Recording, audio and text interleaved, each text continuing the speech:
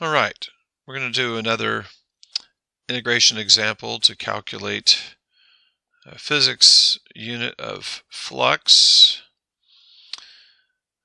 of a vector field through a surface, which is the upper hemisphere of radius 5. So the vector field is given here, x squared y comma z squared. So that's provided. So we need a couple pieces of information to do this. First of all, I want you to know that for this example, instead of looking at the top part of the hemisphere and the xy plane where it hits, so here's our sphere of radius 5, and we're using the upper portion. We're going to use the divergence theorem and not a regular surface integral to evaluate this. Divergence theorem. So the divergence is a very simple calculation, as you might recall, but pretty weighty in terms of its concept and where it comes from.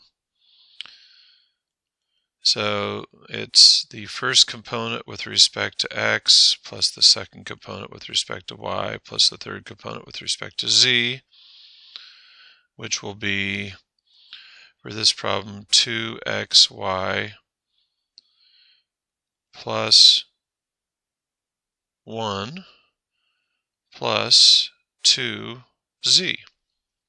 Pretty straightforward. The hemisphere, remember when we look at things in 2 dimensions, looking at the side or top view is helpful. So the top view is just going to be a circle of radius 5.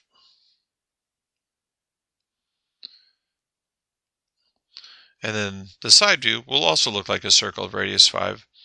When we set up our divergence theorem for flux, flux will equal 1, 2, 3 triple integral 2xy plus 1 plus 2z. And then if we're in rectangular coordinates, dz, dy, dx. The x boundaries for this hemisphere are from -5 to +5.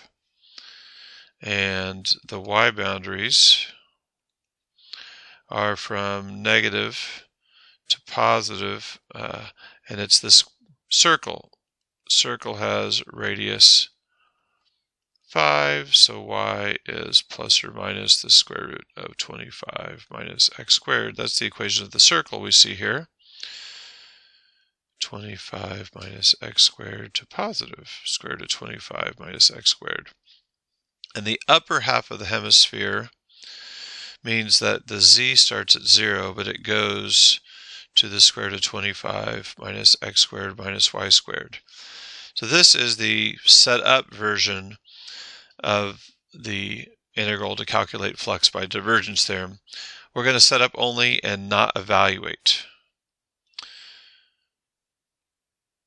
Here's a follow-up question. What would this triple integral look like if we used spherical coordinates?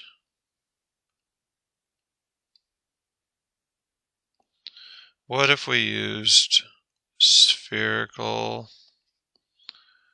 coordinates to measure this upper half of the hemisphere? What would this become, this 1, 2 triple integral? How would it look? May not quite fit on this screen. We'll see what happens here. Well, the upper hemisphere, theta goes from 0 to 2 pi. And phi, or phi, we'll have to calculate in a moment, but the radius is always up to 5 units. So let's see what we can come up with when we look at this a little bit better. The side view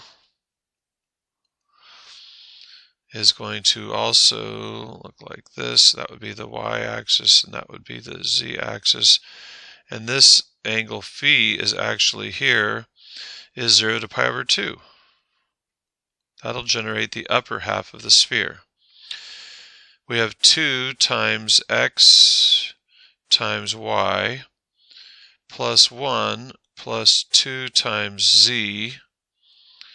And then, we are going to be tight on space. Remember, what goes in this section right here, I'm going to have to squeeze down here, is rho squared sine of phi d rho d phi d theta.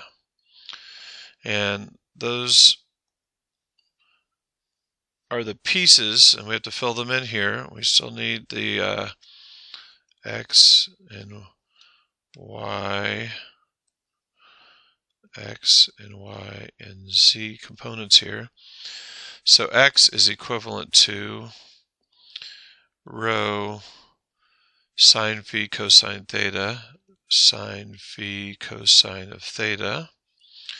Y is equal to rho sine phi sine of theta, and z is equal to rho cosine of phi. Now, if this were your actual homework or exam paper, you need to write this fully out horizontally and use the full width of your paper if you're much. It just doesn't quite fit on my tiny little tablet screen right now. All right, there it is. Surface integral for flux in rectangular and spherical form.